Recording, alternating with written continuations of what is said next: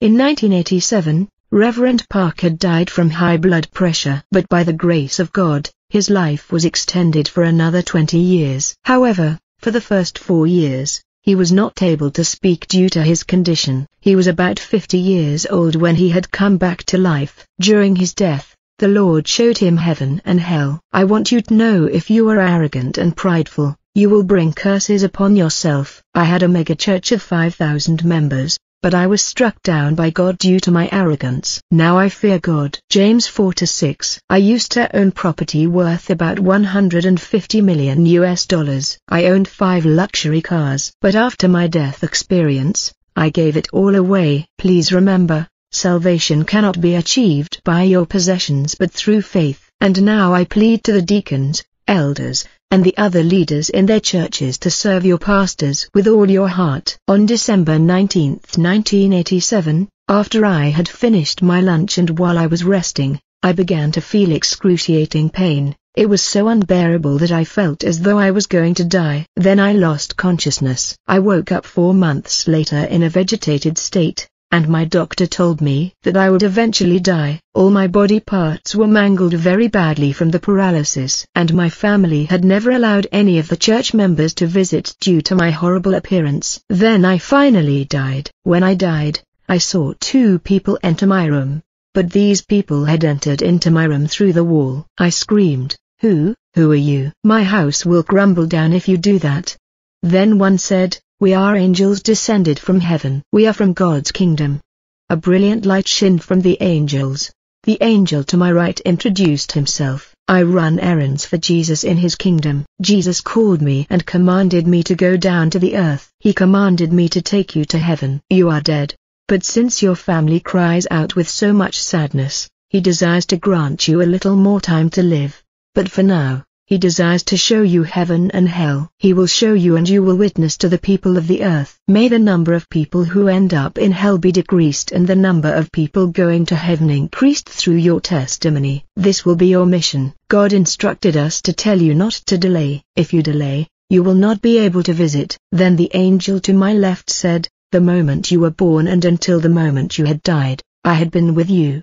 At that time, I did not understand what the angel had meant. Now I know. He was my guardian angel. So I said, "I cannot go. I will not go. I am a pastor. I cannot meet the Lord in this physical condition. I want to see him as a healthy person. I would probably be receiving more rebukes than compliments from the Lord. I am prideful and arrogant, and now I am cursed and sick. How am I able to enter heaven? I am so scared. Please go back to heaven and ask the Lord to heal me. Then come back and take me to heaven through my dream. Please ask for mercy on my behalf." But the angels were not listening to my arguments. They took my clothes off and said that they were too filthy to be wearing in heaven. They then clothed me in a white gown. Zechariah 3-4. They grabbed my hands, and we flew straight up to heaven. We flew through the clouds, and as I looked down, I saw the earth becoming smaller. They let me go near an endless golden street. I saw a brilliant shining light, too bright to look directly at. I said, "Where is the light coming from?" "It is from heaven," the angel responded. I thought, wow, it is huge. I saw groups of people in white gowns flying ahead. "Who are they?" I asked. The angel replied, "They are the ones who had served God faithfully and trusted in Jesus by obeying and following the lead of the Holy Spirit with all their hearts. Their bodies are dead on earth. They are now the souls heading toward heaven." The other angel continued, "There are 12 gates in heaven. When a saved soul comes to heaven, they must enter through one of those gates." We were standing in the south gate, but it was closed. As we were waiting, I asked the angels, "Why is this gate not opening?" The angel replied, "It is because you are not singing the heavenly worship song." Psalms 100-4. I asked, "Angels, I was very prideful and arrogant, and as a result, I was cursed with sickness. I am not good at singing earthly worship songs. How am I able to sing heavenly worship songs when I had never heard it before?" The angel replied, "You are correct, but you must still prepare yourself to worship. You are a prideful person, but prepare to sing."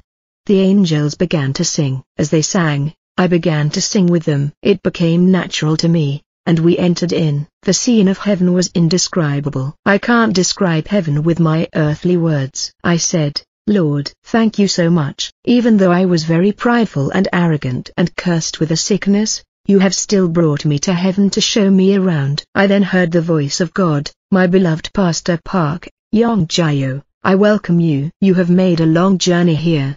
His voice was overflowing with love and tenderness. I replied back crying in tears, Lord. The angels immediately said, you have been a pastor for 20 years. Do you not know your scriptures? There are no tears in heaven. Please stop it. I was not even able to cry. Revelation 21:4. The Lord then asked me 5 questions. How much time did you spend reading the Word, Bible? How much did you give of offerings? How many times have you evangelized to people? Did you tithe properly? How much time did you spend in prayer? I could not answer the 5th question. The Lord rebuked me for the 5th question. After you had become a mega-church pastor, you had become very lazy with prayer. Being busy is no excuse to me. I had to repent of it later. The angels will show you many places in heaven and of hell. Look around as much as you desire. You will leave after witnessing many different places in heaven and hell. But the Lord did not allow me to see his appearance. The angels first took me to 3 different places in heaven. In the first place, I saw little children living together. The second place was where the adults lived. The third place was where the souls had barely made it to heaven. Even though they made it to heaven, they had made it shamefully. Many people had asked me how old the little children were. They appeared like kindergartens. They were not the little boys or girls as we would know of gender. Each child had their own angel to accompany them. In heaven, most of the souls will have their own individual home. John 14:2. However, there were some who did not have homes. I will explain this later. Moreover, the children did not have their own individual homes either. I asked, the children are also souls, why do they not have their own homes? The angel replied, just as the people on earth require materials to build their homes, we in heaven also need materials to build here. When a person serves the church and others faithfully unto the Lord, those deeds will become materials for a person's home in heaven. When the materials are provided, the angels assigned to build a saint's home will go to work on constructing it. The children who are below the accountability age have not built up any materials to build a home. In other words, they did not have the time or chance to earn their rewards, materials. This is why they do not have homes. I continued with my questions. What shall I do on earth to provide more materials for my home? The angels replied, there are 7 things one must do to build up their materials to build their home. The first is their accumulation of worship and praise to God. The second is their time spent reading the Bible. Third, their time spent praying. Fourth, their time spent evangelizing to people. Fifth, one's offering to the Lord. Sixth, their obedient tithes to God. Lastly, their time spent serving the church in any way. These are the deeds or works of obedience in which one accumulates materials for their heavenly home. If one is lacking in these areas, they will have no materials to build their homes. There were numerous people in heaven without homes. Many who did not have homes were actually pastors, deacons, deaconesses, elders, etc. I asked out of curiosity, where do the children live then? The angels replied, they live here. As I looked around, they were gathered throughout the garden of flowers. The garden of flowers was so beautiful and the fragrance was out of this world. The scene was beyond what I could describe with my words. The second place was for faithful adults. There is a difference between salvation and rewards. This place had so many homes. The homes were built with beautiful gems and rare stones. Some of the homes were as high as the highest skyscrapers on earth. Those people who had faithfully served the Lord while living on earth had their homes built with beautiful gems and rare stones. In this particular place, all the people looked around the age of 20 to 30 years old. There were no men or women in regard to gender. There are no sick, old, or lame people. I once knew an elder named, I'm Myung. He had died at the age of 65 years old. He was a very short man, as tall as second graders in elementary school. He had suffered from a rare disease called rickets. However, when it came to the Bible, he was a PhD. He had written many commentaries. I met him in heaven, and there he was tall and handsome. He was no longer sick but healthy. Heaven is a very wonderful place. I am so full of expectations. Please believe what I am saying, beloved people. The third place was for those who were shamefully saved. 1 Corinthians 3:15. This particular village was enormous in size, several times bigger than the second place, where the homes were made of gems and rare stones. I arrived at this place at great speed, riding a golden chariot. It was very far from the other beautiful places I saw in heaven. I asked the angels, I see great wilderness and fields. Why do I not see homes? The angel replied, what you are seeing are homes. I saw huge wide flat houses, which reminded me of a large chicken coop or some type of warehouse. These homes were not glorious, but shabby. This village and homes were for the souls who were shamefully saved. There were numerous large-sized shabby-looking homes. This village is several times bigger than the place where rewarded souls reside.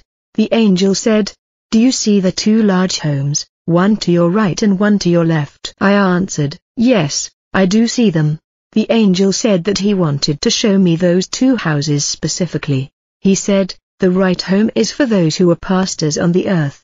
The left home is for those who were elders on the earth. As we arrived at the front of the two homes, I noticed they were humongous. My jaw dropped. When we opened the door and entered, my first impression was, chicken coop. Instead of thousands of chickens living in their coop, I saw souls. The angels advised me to observe very carefully because I would recognize some famous pastors from history. It was true. I recognized many pastors from history. I specifically picked out one pastor and asked the angel, I know that Korean pastor. I know how famous he was and the work he had done for the Lord. Why is he here? I do not understand. The angels answered, he never provided any building materials for his home. This is why he is living in a community home. I asked out of curiosity, how did this happen? Why did he not have any materials? The angel answered, while he was a pastor performing the functions as a pastor, he had loved to be complimented by the people. He had loved to be honored. He had loved to be served. There was no sacrifice and servitude on his part. This particular pastor was greatly honored in Korea and is an icon within the Korean Christian history. But he had no reward. You pastors out there, please listen. You have to lead people to more than just Sunday morning services. You must visit them in their homes. You must take care of the poor, the lame and old. The pastors who have served without sacrificing their lives and love to be honored have no reward in heaven. Matthew 23:5-12. After I had witnessed this scene in heaven and after I had come back to the earth, I immediately gave all of my possessions away including my 5 luxury vehicles. Our life is but a moment. In the Bible, the average life is about 70 to 80 years old. But it is only God who knows when a person will die. Anyone can die before the age of 70 or 80 years old. I had decided to give everything away. Even my clothes. The people I saw had received salvation in shame. They were pastors, elders, deacons, and lay believers. There were multitudes of elders and deacons in this flat shabby home. But of course, it is much better than hell. However, why would anyone want to enter heaven in such a way? I will not end up in that shameful place. Their clothes were even shabby. What are the requirements for Christians to receive such beautiful homes in heaven? First, we have to evangelize to as many people as possible. How should we evangelize? The angel told me, assume there is an unbeliever who does not know the Lord. The moment you decide to evangelize to that particular person, the building materials for your homes will be provided. As you unceasingly pray for their salvation, more building materials are provided. You must continue to check up on them, visiting them and continue your evangelizing. This will add more materials to your home. If a person says he or she cannot make it to church because they do not have nice clothes, then you must provide them with some. If the person says he or she does not have a Bible, you must provide one. If a person says he or she does not have glasses to read, you must provide it for them. You must provide whatever you are able to, so this person can be led to the Lord. Those who live in the best homes are those who had evangelized many times. The angel then escorted me to the place where the saints lived in nice homes. This is where saints who had evangelized much lived. It felt like downtown heaven. In Christian history, There are 4 people who have the biggest and the most beautiful homes. The angel showed me the home of American evangelist D.L. Moody, British pastor John Wesley, an Italian evangelist, and Korean evangelist Pastor Choi Gun-nun. These 4 people have the largest homes in heaven. These 4 had spent their whole lives evangelizing to people even through up to the time of their deaths. Within the Korean believers, there was a lay believer who had a large home. This lay believer had built many church buildings with all his possessions. He had given 3,000 bags of rice to the poor. He secretly helped thousands of pastors and leaders with their finance. He helped students studying theology or in Bible school with their tuitions. He had also taken in a pastor, 65 years old, into his home and took good care of him. His own church had kicked him out. I heard an angel shout, "The materials are coming." I questioned the angel to my right about the materials, and he told me, "These materials are for a deaconess from a small church who is from the country. In fact, she receives materials every day. Even though she is poor, she comes to early morning service each day. She prays for 87 church members daily. When she finishes praying, she cleans up the church." I heard another angel shout, "Special delivery." The daughter of the deaconess has given what little money she had to her mother. However, the deaconess did not spend it on herself. She bought 5 eggs and 2 pairs of socks for the church pastor. Even though it may appear to be a small offering, she had given all she had for the day. This became special materials for her home in heaven. Second, those who also have a large home are those who have built church buildings or other buildings for kingdom purpose with their possessions and resources. In heaven, I also met an elder named Choi. Among all the Korean elders and deacons who are in heaven, he had the most beautiful home. His home was much higher than the tallest building in Korea. Choi had built many churches in Korea with his wealth. I asked the angel, "How about my house? Is it in the process of being built?" The angel said, "Yes, it is."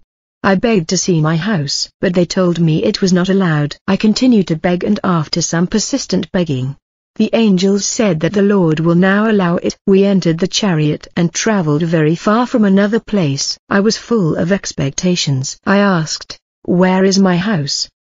The angel replied, "It is over there."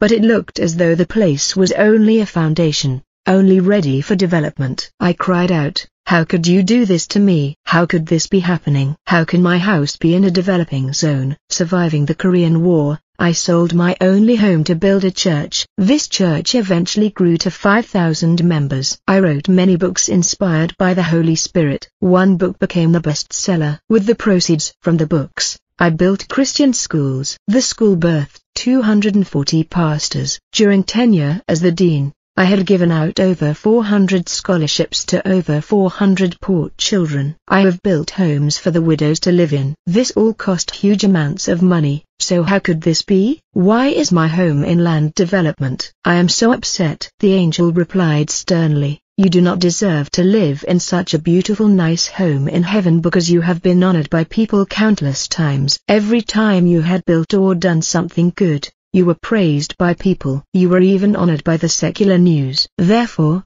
all your works are in vain." Matthew 6:1. I looked at my home in the development zone. It was located in the middle of 3 other homes. It only had 3 stories. The house had many small rooms on the first 2 floors. I asked the angel, "Why do I have such small rooms?" The angel answered, "These rooms are for your sons and daughters." "I only have 4 children," I replied. The angel responded, "No, they are not for your earthly children, but for the ones you had evangelized and are saved." I loved it. I asked, "Where is my master bedroom?" The angel said that it was on the roof. That bothered me. My room was not even finished. In an angry tone, I said, "It is so small. Why is it so difficult to finish?" The angel replied, "You are not even dead. We cannot finish your home or rooms because we do not know if more materials will be provided.